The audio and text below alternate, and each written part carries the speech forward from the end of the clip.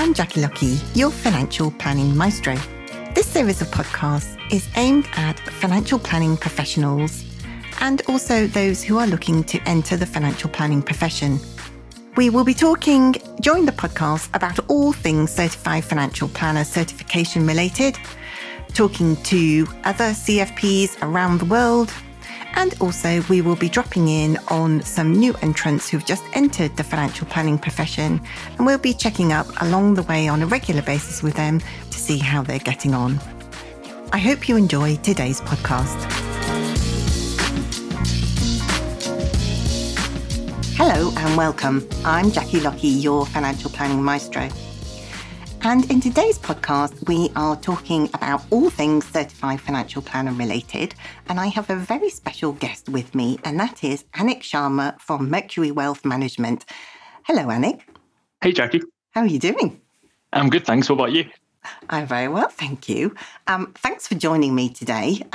We are here to talk about your journey gaining your Certified Financial Planner assessment pass, and also all the sorts of questions relating around the subject, tips for people who are thinking about undertaking the process, maybe people who are struggling in the process, but also wider aspects of the knock-on effects, hopefully positive knock-on effects, from gaining your CFP certification earlier in the year. So I'm going to dive right in with a few questions that I've got for you to get us nattering. Tell us a little bit about how you got into the financial planning profession. I feel like I'm one of the very few who actually aim for it. Whenever you speak to people, they always say they fell into it. I had a background in academia. So I had a published white paper for my postgrad research looking at cerebral hemodynamics in rugby players. It's basically just looking at the blood flow. And I was actually going to go on to do my PhD, but I had a last minute change of heart. Academia wasn't for me, the lifestyle, etc. And I've always been aware of the financial planning profession from my own father, and a close friend of mine was a power planner at the time. So I made the active decision to just go into it without any background information. Wow. I know. I initially applied for a local job but got rejected, which, I was about 20, 21 at the time, maybe. I took it really hard, but, got back out there and eventually landed my first career job. Well, that's fantastic. And, we're not talking about very long ago, are we? No, not at all. So did you say it was about 4 years or so that it's taken you to get to where you are now? Yeah, absolutely. So from my very first exam, RO1 to CFP and a fellow with a CII, like you say, 4 years. So wow, it's been a pretty intense 4 years, to say the least. I bet. Yeah, no social life whatsoever. No, my family and friends have, been a bit excluded from me. Oh. I recently took them out for a meal just to say thank you for your support and sorry for not being around, which was nice. Oh, that's a fantastic gesture. Oh, that's lovely. And so what roles did you have along the way? I mean, did you manage to get your first role? Was it administration, or did you manage to get a power planning role? Yeah, so I actually joined a firm called Brook Dobson Breer, or BDB, based in Harrogate, as an analyst. There I was doing typical power planning work, but I've very quickly moved into client meetings and driving the client meetings. So as an analyst, it was a bit of a hybrid between a financial planner and power planner. I realise I'm probably quite lucky because not many people get to go into a client-facing role within a very short space of time. Yeah. And it was great when I was there. Had a really good time, good client exposure, great people. But after an event, I realised time is more important to me, and I was commuting 90 minutes each way, which became a bit too much. So I made the decision to move, and within this profession, as you know, you quickly find out who the good people are. Yeah. And by that, I mean those doing forethought holistic financial planning instead of the traditional transactional bits of advice. Yeah. Where I don't think there's that much value for clients. So I reached out to Oliver at Mercury Wealth Management because I knew the good stuff they do. And it's very much a company I wanted to be aligned with. And I joined as a certified financial planner back in May this year. Wow. Gosh. So that's, I mean, it's a huge amount of both knowledge, but also skills, isn't it, to become a certified financial planner in such a short space of time. I mean, no wonder your family probably barely recognise you. You've probably got 4 years of making up to do, matey. But, what's the journey been like, sitting? I mean, I guess you've been a serial exam taker in all that time, haven't you, pretty much? Yep. It's been hard. I'm not going to say it's easy. Constantly revising, missing out on family occasions, but it's been worthwhile. I suppose what really helped me is when I was at BDB, they lived and breathed the CFP in the way of doing financial planning, the holistic version.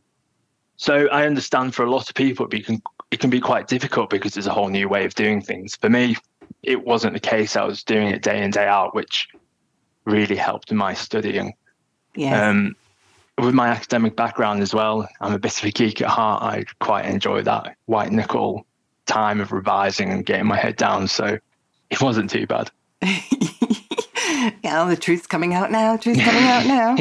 And so was it, I guess it was at Brooks Dobson, Bria, that you came across Certified Financial Planner initially. And then was it at that point you thought actually, when you started to get, go into client meetings and talk to clients and start building those relationships, was it at that point you thought actually, I need to put CFP on my agenda for the end of all of these other exams that I'm doing? Yeah, great question. To be fair, from day one, when I was in Harrogate, the CFP was always on the card. So Andrew Brooke Dobson was either the chair or on the board of the previous IFP. Yes, he was on the board, yeah. One of the early practitioners of adopting the holistic financial planning way. So it was ingrained within his DNA. So with that being my first job, my first career job in the profession, I didn't really know any different. And it was always a case of I'll do my RO exams. And from there, I will just go on to do my CFP. Yeah. I was quite lucky to have Andrew and Matt around, who were both CFPs. So I was constantly learning and getting their view and perspective of the CFP way of thinking. Yeah. And what's interesting in an environment like that is that you don't have to undo knowledge about product sales or different ways of doing it because you've kind of gone in, like you said, in the kind of right home of financial planning initially. Yeah, exactly. I talk to a lot of people, and for them, it's quite difficult coming from a background of sales and products to get to this new way of thinking of financial planning and putting the financial plan first, and the instruments and products second. Yeah. It's probably easier from my perspective, I suppose, because I haven't had to undo all that different way of thinking. Yeah. So you passed all your RO exams, and then did you go straight on to the CFP? Was it just kind of, right, tick that box and let's just crack on with it? Or did you have a little pause between the two? I finished all my RO exams. I went on to my AF exam still with the CII. And then when I finished my last AF exam, I went straight into the CFP. I think during... Yeah, exactly. I think during COVID, I had about a 3 or 4 month gap, and I found it really, really hard to pick up a textbook again. So I sort of said to myself, I'm not going to lose momentum again. I'm just going to keep on going. Keep going. Yeah. From one of the early days, I realized the CFP is an internationally recognized qualification. And as someone who's relatively young in the profession, it's important that I am highly qualified. So it was never a question of if when I get to the CFP, but more when. Yeah. So it just made sense to carry on going and, not see my family for a little bit longer. So tell us a little bit about your experience. So you sat the level 6 exam then, did you? Yes, sat the level 6 exam, managed to pass that. It's interesting, I'm backing myself with my exams, and my exam marks probably show, but there's always that nervousness of waiting for the exam results to come back in, and that's something that hasn't changed throughout my entire journey. Yeah. Sat the exam, passed it, and straight into level 7, and that's when I got in contact with you because, talking to different people in the profession, something I do a lot, level 7's a different beast completely. Yeah. And it absolutely makes sense to go out and talk to different people and just touch base with those who know what they're doing. And so you embarked on a course. We had lots of fun along the way. Tell our listeners about your experience of how you approached your case study and how you kind of got your head around it all and to tackle it. So I know it can seem scary. I think once you chunk it down, it's not too bad. However, this is coming from a place where I didn't think my 30,000 word thesis was too bad either. I love the analytical jigsaw. And with any big project, it's important to break it down. If you try and tackle it in one go, it will absolutely consume you and you'll be overwhelmed and it won't work. Yeah. Little and often I find is the best route to go about it. And as you say, I undertook one of your coaching courses, which was really, really useful in providing the structural bones to my analysis. You're very experienced and you live and breathe this, so it'd be very foolish to not take on your wisdom you have with it. Thank you very much. That's because I owe you. I started looking at training videos and made a load of notes before the case study was released. I think my case study was released in December 22. That feels about right. Yeah. And I started the training videos beforehand, made notes from November, gave me a lot of insight on what to expect. Then once the case study was released in December, I spent a good while just reading and rereading. I made sure that I knew my case study inside and out, even before I looked at the solutions. Did you feel the urge when you're reading the case study to kind of, lots of people go into solution mode very quickly. Did that happen to you? Did you kind of feel the urge to think, oh, yes, they need a pension. Oh, yes, I need to do that. Or I need to think about that? No, I'd be lying if I said no, given the financial planner in me. And I started to make notes. I literally printed off a few copies of the case study and annotated all over it. Penciled my thoughts, and as I read it through a bit more, I iterated on the solutions. But I think one thing is really important, not to be too dead set with the solutions, because it's a 3D jigsaw, as you say, and whatever you write down at the start will change. Yeah. And you need to have the structure in place to be able to go back and change the solutions. I spent a lot of my time getting my spreadsheets and all the analysis done before the write-up. I think if you have your spreadsheets, tip top, the actual write-up is actually quite easy because you're just articulating your own workings that you've been working on, right? Yeah, absolutely. And most people tell me that it probably takes about 6 to 9 hours to write the case study up once you know what your solutions are. Would you go along with that? Absolutely agree. The actual write-up did not take very long at all, because if you have conviction in your spreadsheets and your analysis, which underpins all of your solutions, the write-up, a few hours just to articulate that in an easy to understand way. Absolutely. And so how long do you think it took you from start to finish? So from starting the videos before your case study arrived, right through to submitting your first submission for the assessment? A lot. So I started my journey at the beginning of January and probably average about 2.5 hours a day. Wow. Into January, and then the first week of February. So say about a 10-week block. So that's 70 days-ish at 2.5 hours, about 175 hours in total. Wow.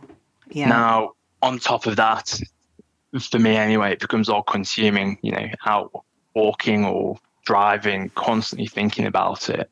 So it never really stopped. So in total, it probably, around the 200-hour mark. I think that's quite normal. I was talking to Daniel Ryan, who did a podcast the other day, and he said, including talking to his wife in the kitchen about it, and she was absolutely pig sick of these clients by the end of the 10-week period. He reckons it took him probably 200 to 250 hours even. Yeah, I can get behind that. My partner has no interest in financial planning whatsoever, and just chatting it through to her constantly. she probably knew the clients more than anyone else. Yeah. It's quite funny.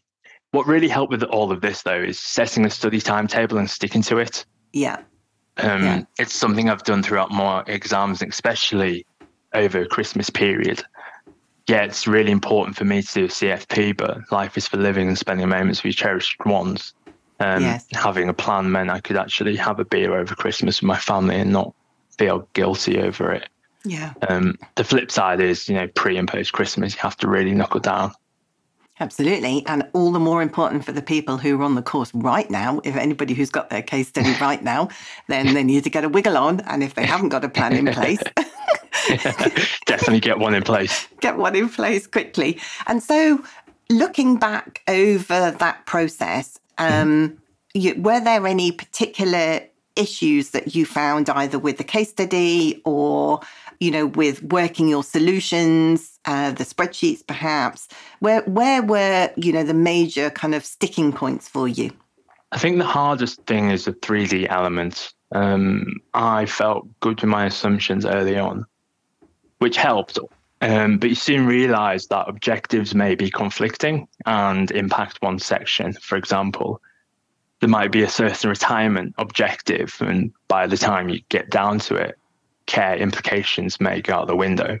Yeah. That means you have to go back and revise the spreadsheets accordingly, which, if you change your spreadsheet at the beginning, it runs through until the end. You might have, say, some surplus income, which could then impact pension contributions, may impact protection, affordability needs, etc. It's a constant juggling act. I know you're a fan of having different tabs with the spreadsheets. For me, it really helps to separate it out into different workbooks. Yeah. For example, I'd have my base as, say, a spreadsheet V1 solution, which I'd go through. By the time I'd get to a certain section and realize, hang on, I need to go back and change my solution, I'd save that as a V2 and carry on that way. The downside to that is I ended up with a lot of spreadsheets. So if you try this route, I would recommend having a good filing system or coding methodology. Yeah. Being systematized in this way really helped overcome the ongoing problem because I could just refer back to a previous version, jump in and adapt where necessary. Yeah. And I think you've got to be careful that you label these things correctly, like you say, to have that system in place, because there's only so many characters you can get on the tabs at the bottom as well, isn't there? You can easily go back and actually jump into the wrong one, can't you, if you're not careful? Yeah, absolutely. And what helped me, I had a master cover sheet. I think it was just on a separate Excel workbook where I put notes on what each tab or each workbook referred to and what the differences were. So if I ever got confused or in that mess, I could quickly refer to my key sheet and jump straight back in accordingly. Fantastic tip. So I guess, were you quite au fait already with Excel spreadsheets before you started the course and started gaining your, to gain your level 7 assessment pass? Yeah, I'd say so. I really like when you get into the deep nitty gritty of Excel modeling, which definitely helped. But as ever, you can always learn and adapt and improve. Yeah. Your training videos on some of the Excel functions were a really good refresher for me. So going through the course, I definitely recommend either learning or refreshing yourself on it. Because when it comes to the implementation of the case study, it's really useful to be on top of those skills. Yeah. And so you passed on your very first submission, didn't you? I did. That was also a very, very nervous wait. Thank you. It's fantastic. That's absolutely fantastic news. I mean, you must have been so pleased after putting all that work in, and as you say, surprised a little maybe, but still pleased. Yeah, I was over the moon. Years of work and dedication and sacrifice into this one moment, trying to hit my goal and objectives. It was a great moment for me. Yeah, that's fantastic. And so now you've had a little bit of time, just a few months, 6 months or so, since you got your results now, to reflect on how has it changed you as a financial planner? Has it changed the way that you talk to clients or the way that you look at financial plans at all? Honestly, no. And at face value, that may seem really strange.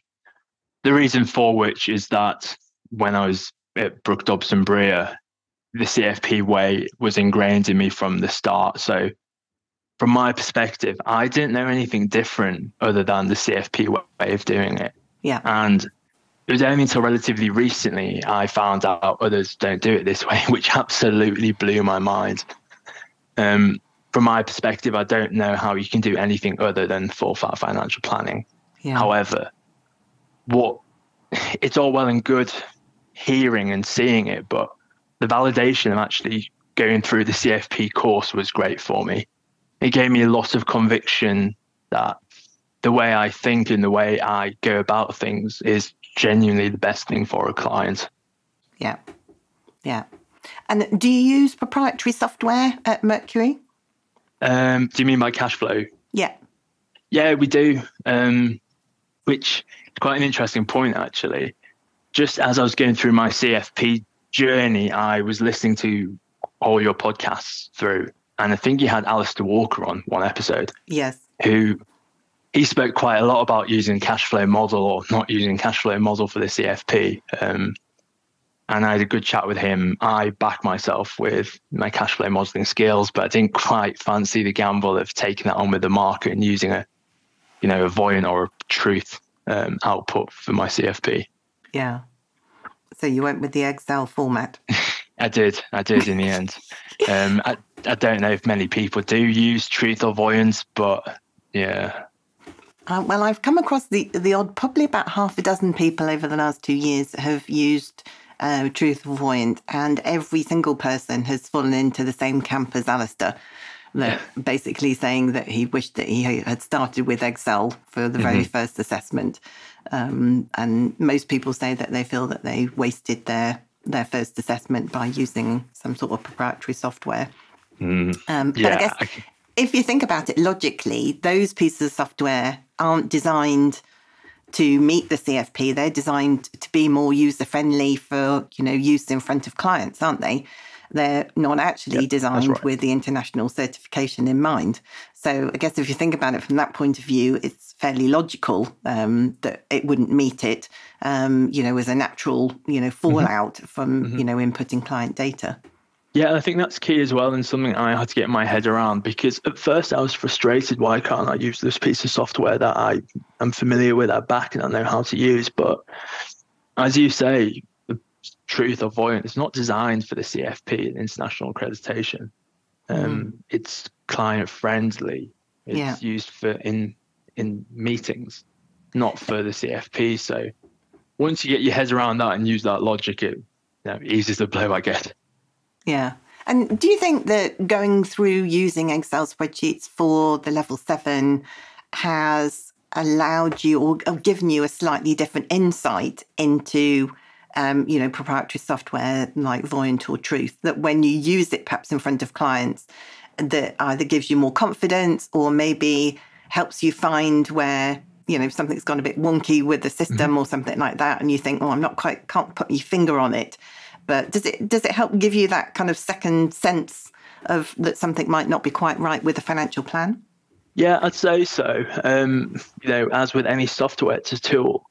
So it's not the be all and end all. It's based on a set of assumptions. Now, whenever I'm modeling, particularly after all the work we've done and using the Excel spreadsheets for my CFP, constantly when I was looking at my spreadsheets, I had in my mind what I would be expecting.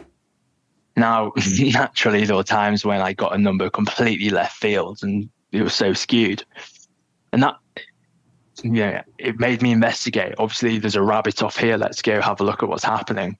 Yeah. And go digging and find out there's a comma missing in some formula, which is always fun to put right. Absolutely. But it helps so much in a client meeting, because now I've got a sense of, I have a rough idea of what I'm expecting with the modeling. So if something is off or the output is different, I have the skills now to be able to go digging and find out there and then. When you're in front of a client in a live scenario, it's a whole different amount of pressure. Yeah, yeah. It's really interesting, isn't it? Doing something like this assessment and then taking it into the real world and kind of asking yourself, well, how can I improve as a financial planner? How can I improve, maybe the systems and back office processes in place, to be able to, even if the answer is, well, no, I can't. And, certainly in some quarters, but, maybe there are, for all of us, there are takeaways, aren't there, that this can help us, give better quality advice in the future. Absolutely. There is so much value in the CFP process, and I can't speak more highly of it. Even if it's some sort of validation of what you're already doing or changing your way of thinking or processes in the back office. I encourage every financial professional to undertake the CFP. The benchmark's high for a reason. It is difficult. There's, be under no disillusion over that. It is hard, but it's supposed to be for a good reason as well. Yeah. Well, the level 7 is master's degree level, isn't it? So, that's the kind of level of difficulty that we're looking at. Yep. It is hard. And like you say, it's that sort of level, so it has to be. But it sets you out above the rest. It's a really good differentiator and can and does improve your skills as a financial planner and make you more relatable to client scenarios and client outcomes, which is what everyone wants. Yeah. Fascinating stuff. So we are nearly at the end of our interview today, and I just wanted to ask you whether you had any tips that you could share for people who are either in the middle of the CFP process at the moment, or maybe who are thinking, right, 2024 is going to be my year and I am going to embark on that process. What would you say to them? It can be really daunting to start the process, especially if you're, right at the beginning. I mentioned it at the start, but break it down and set out a plan. As I would say to a client, it's, in fact, you walk out the door, the financial plan's basically out of date, but the art of planning itself goes a long way. The plan or your study plan will likely go out the window as life materializes and things crop up, but having that structure and being realistic about it helps. If you haven't studied before or find it hard, give yourself a bit longer. And don't compare yourself to those who get through it in a very quick time. It's about your individual journey, not what someone else has been through. Yeah. And it really is an individual journey, isn't it? Because we all work at a different pace. We take information on, depending on our past experience. Everybody's their own person, and you've got to recognise that. Yeah, absolutely. And comparison's a thief of joy. So do what you can in your remit, and don't try and compare yourself to someone else. A second tip I'd also say is that if you want to do it and really actually do it, make sure you commit yourself and live and breathe it if you want to get anywhere near to the top.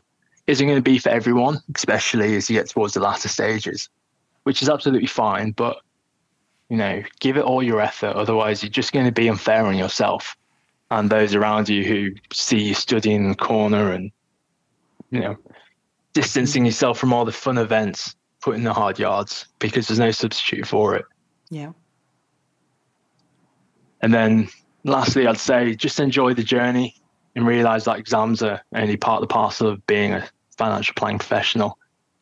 I was probably a little bit guilty of this myself. If you focus only on the end game, I'm not going to say disappointed, because you should never be disappointed with attaining the CFP, but it can be a bit of a, not even anticlimactic, but if you focus on the end journey, you're just not going to enjoy it on the way, or you're not going to enjoy it as much. Focusing on the present makes it more pleasant. You never know what doors will open. Following my exam journey, I've been invited onto the exam panel for level 6, which I never thought in a million years this would happen when I set out. And now I'm having a lot of real meaningful say into the future of exams and getting to do it with some like-minded and very bright people, which is great to just be around. It's a fantastic journey that you've been on, Anick. I'm really grateful for you to come on today and share your journey with us all. It's been a real pleasure to talk to you, and congratulations again on passing your certified financial planner on the first assessment. Thank you, Jackie. I appreciate that a lot, and thank you for all your help. Our chats were so valuable. I couldn't recommend you highly enough. Thank you. That's very kind.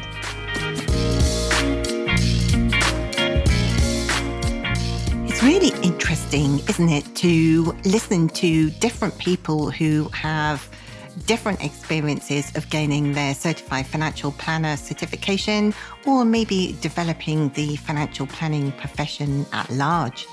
If you know anybody who you think might be interested in listening to any of these podcasts, then please do pass on our details. That's it for me. I hope you've enjoyed today's episode. See you again soon. Bye for now.